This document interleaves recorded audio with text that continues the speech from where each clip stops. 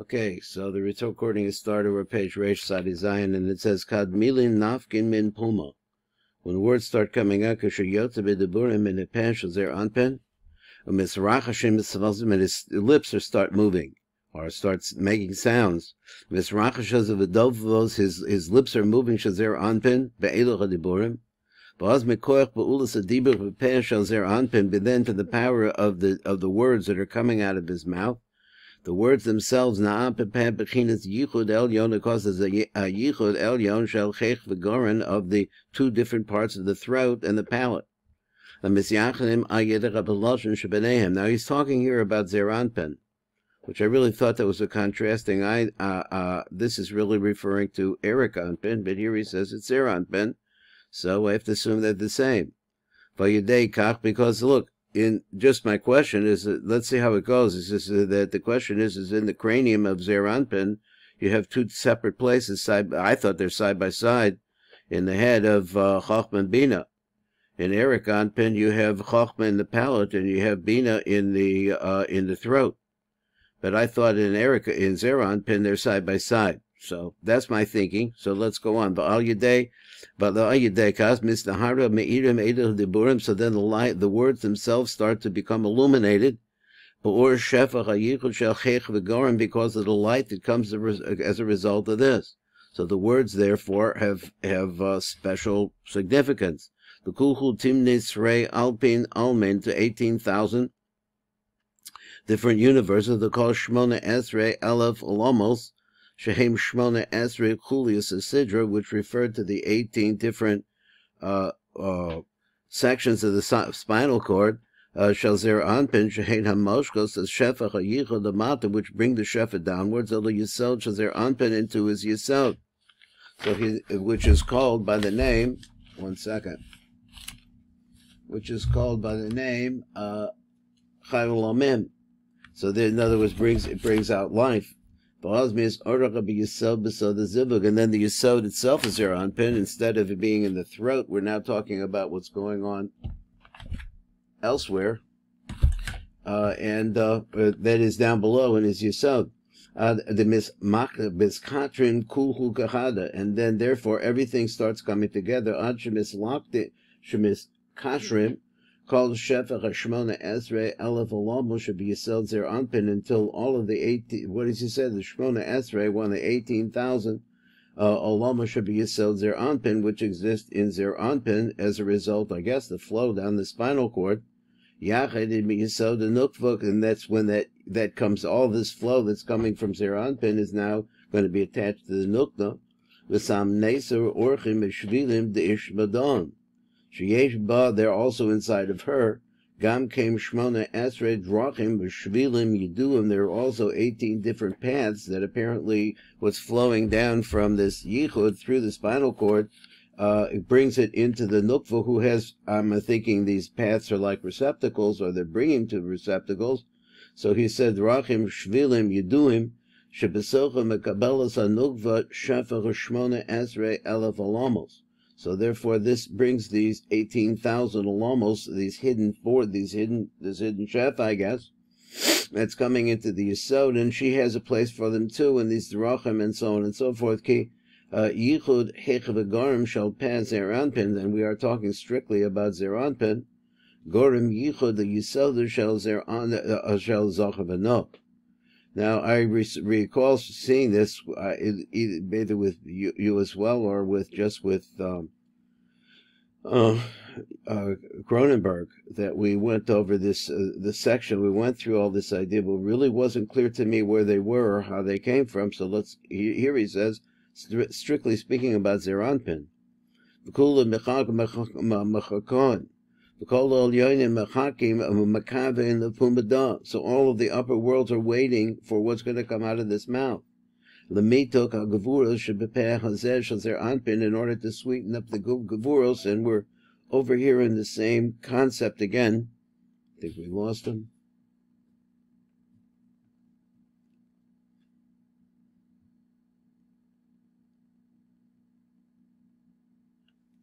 Hello? Here we go, coming back.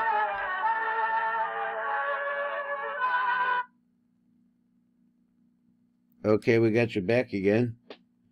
So here on the left column in Resh Ches Tzadik, he says, V'kulu machakol nepumado, Belishan mamaldo ravravan.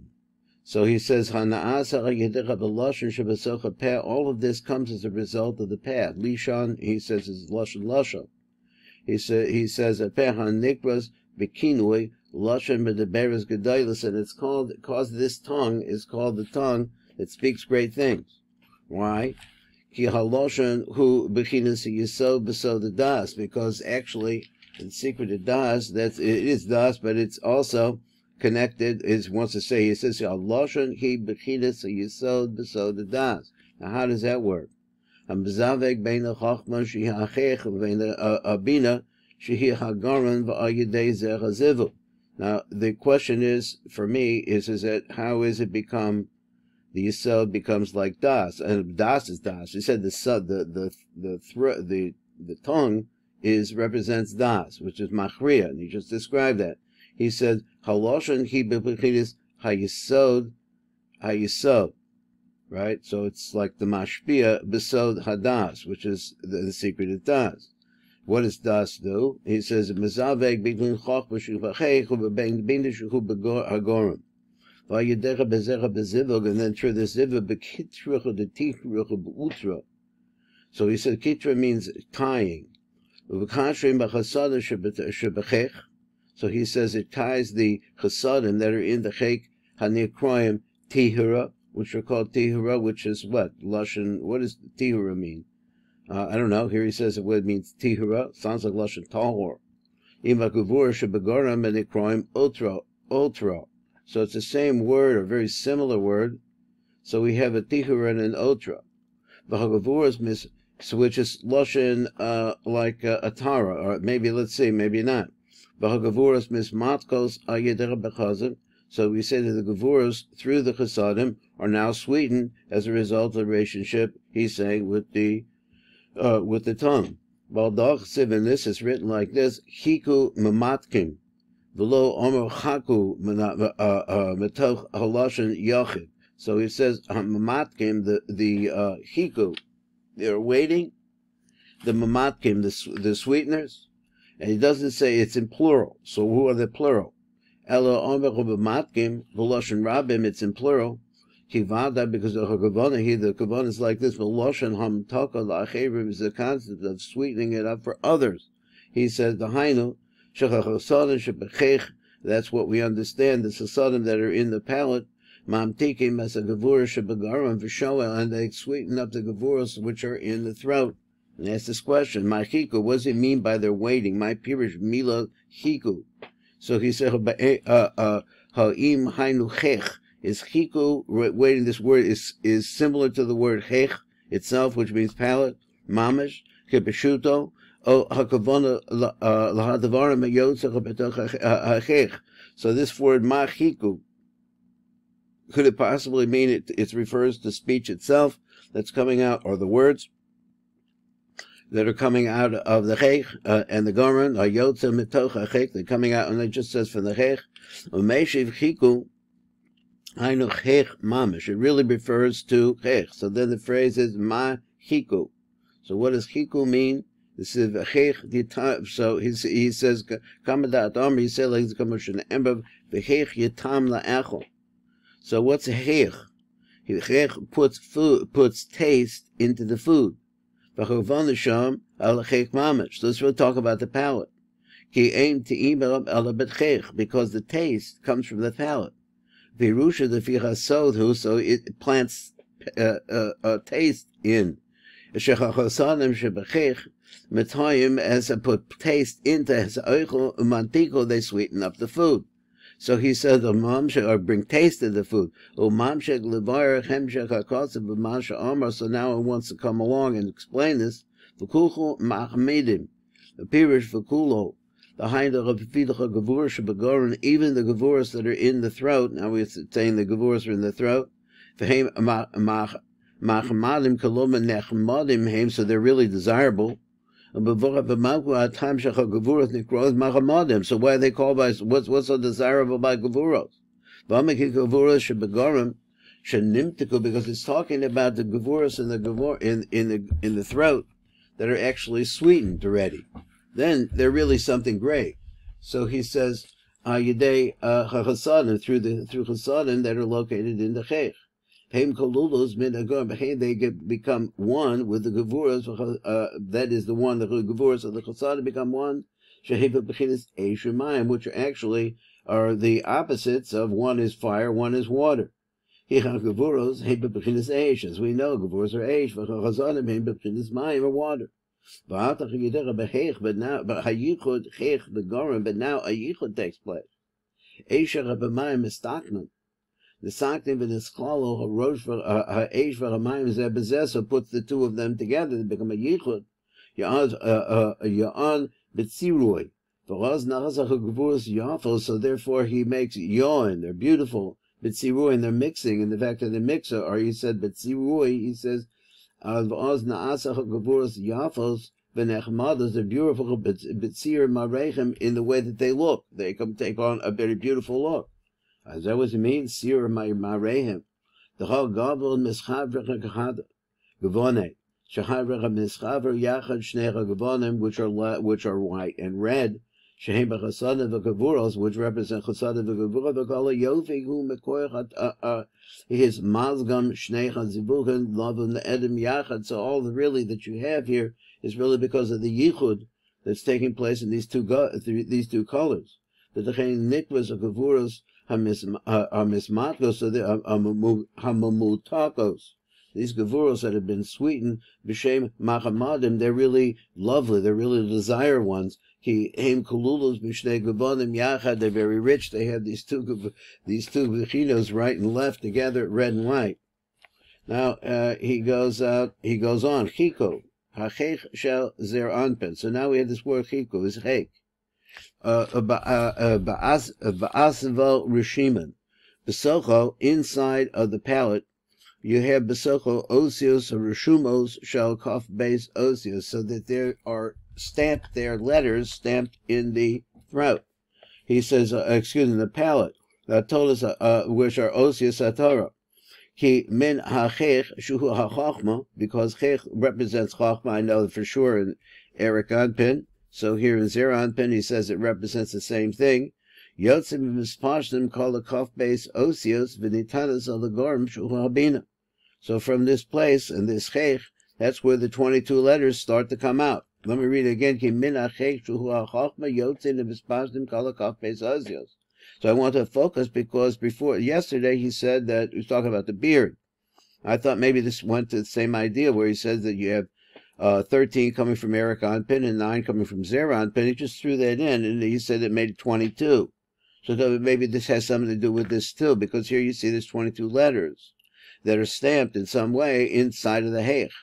The nitenes of the goren, and all these 22 are placed into the goren shuhu bina. The mizgang from the meitrui, v'hein the chakakos mikoyach loshem, because they're carved out by the power of the tongue, which is of course the das, which is the secret of das, which has within it two different crowns, or two different basic crowns, shel chasadim gevuros, which it has two sides to it, which are 5 chasadim by gevuros, or here it just says chasadim gevuros. Ki yichud chech v'gorim, because in order to put the palate together with the throat, it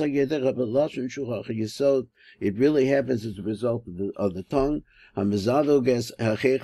which causes that yichud to take place. Now here's an interesting word, galed. Galidim, niglados, v'niglomos, hakaf beis osius, yotzim in a elam elagilui. So he has a little bit of a definition of this word, but he's going to say it again in the next page. So let's go on and try to figure out what bleeding means and niglom means. What are those two words?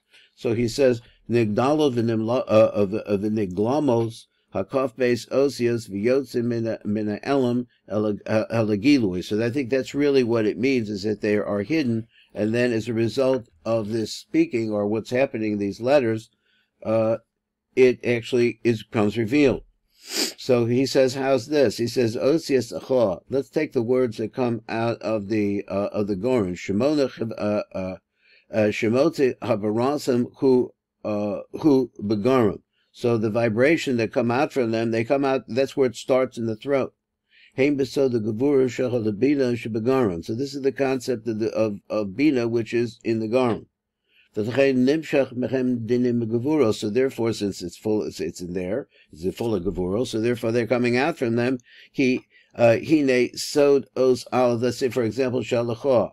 Whoops, lost it again. Where are we at? Hold that time.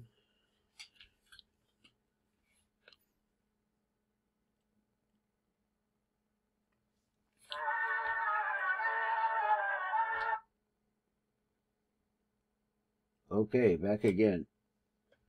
All right, so it says, let's say, for example, let's take these sounds that are produced by the throat. He says, so where it starts coming out from the throat. That's where they're located. Hey, so the gevuras shall bina. This is the secret of the gevuras of bina shebegaron, which is the concept of bina, which is in the throat. So that's where all the bad stuff comes out. Let's say, for example, who the tared malkin. So because apparently this aleph has the ability to be able to bring down kings. You send the king to force him to abdicate or whatever. Umahade malkin. Umeisir, and also removes osam malchusam, and also be able to remove them from their kingdom. And I would move kings, and they're out. I don't know what that means exactly. Mahake malkim, umeki malachim becherim. So in other words, it's able to appoint rulers or the beginnings of the flow of whatever. So making malachim becherim, it establishes other malachim. So this is the power of the appointment of kings. Nimshach min os aleph. All of that, the ability to appoint leadership, comes from the concept of the letter aleph. Now, in other places, he said the letter aleph refers to Eric Anpin, which is really the koach behind the throne, so to speak. So here he's not saying that. Nimshach min os aleph. Eric Anpin. Oh, he is saying that. Sorry. Shuhu Melech Malch Amlachim, who's the ultimate king. So the let's go on. Vesod Os Ches, and now he's going through the letters. The Aleph has the ability to make and break kings, the beginnings of all things, or whatever they would be. So he said, now comes the letter Ches, Shel Achah. The Tared V'Nachis, it goes down. Shemagarish Es Rishayim. What has he done? It sends away Rishayim. It has the ability to battle them. And is able to take them down from their power. And also put other Rishayim, or other people will take their places, and crown them at the head. Kavish be'isha, kovish v'roda b'Rishayim b'koach eish. So he says isha. He says here means fire. He says kovish, so you're able to suppress them and actually pursue them, not rodef, but rodef, bring them down, b'Rishayim b'koach esha gevura, from the power of the fire of a gevura. Golid barucha, here's the word golid. Machazek b'ritzono, and also fortifies its will, or, will, let's say. 1 second. Its will, of the nashim mechirim tachtechem, to put them in other words, it produces competition. This power comes from the letter Ches, parts of Abba, which it really has a root in the concept of Abba. So therefore it comes from chachmah, and therefore it has this into Zair Anpin, and it has the ability to be able to send away bad people. Now let's go to the next letter, Shalachoah. So here's another lake, who unique de ima. So he says, what is this? This is the nursing of Ima. He says, or the Ima, where it's located, its root is from the light that comes from Ima Hamanika Shefa, who is also nursing or providing food. the Zair Anpin benukva, and all the way down the line, because she's the mother who provides. V'dechila milavish as Zair ha'or beniknas mislavish b'Zair Anpin. The first thing is, as we know, this light goes into Zair Anpin. V'achar kach tamir lenukva, and then after that, he said mitzdad ha'or ha'ma'akem atzmo. So then the light comes and it twists itself around, l'tzad ha'ach, to the backside of Zair Anpin, shel Zair Anpin. And that's the first time I saw that it said that it twists itself around. And ma'akem, I think it means twisted or crooked, no? So he says, or it changes its direction in some way. L'tzad ha'ach, to the backside of Zair Anpin, kedei levinais b'koich ha'gevuros, the ima, in order to be able to build it up from the power of the gevuros or an ima, as the parts of a nukva omedes ma'ach rav shel Zair Anpin, the parts of the nuk, which is of course the bag, in order to build her up. It's pasha the nukva rabba. So it goes in misham, this pasha, or for what he calls here, or hagevuros, livinais besod Sion v'Yerushalayim, to build the malchus and the yisod of the nuk, as a nekev agodo, which is the great hole, which is what the yisod of the nukva. So this twists around in such a way that she ultimately has a yisod. It's the place of desire, Ha'ir HaKodesh, where she is called again, his word Ir again, he says she's called the great city. That's where I see her, here HaKodesh, the holy city. Kisham Mizdavkin Vizkabsim Kol HaGevuros, because that's the place of the gathering together of all the gevuros or kedoshos that are holy, shel Zair Anpin, meaning those which were sweetened, I guess. The miskatrech asrin da b'da, v'yedei kach miskatrev v'hamkomos ha'yedurim shehem v'yisod Zair Anpin v'nekeva. So after this, we want to see that the yisodas of the Zair Anpin and the nekeva come together, miskatrev b'sod, and they come together with zivuk.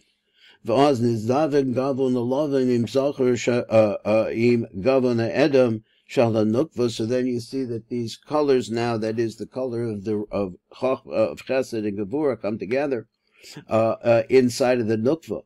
B'toch kach tachlifu as memekosechem shehalovin chalok el yisod and nukva, because now the colors switch their side. It says that the white goes into the yisod of the nukva, edom aholach yisod Zair Anpin, and then the red comes into Zair Anpin.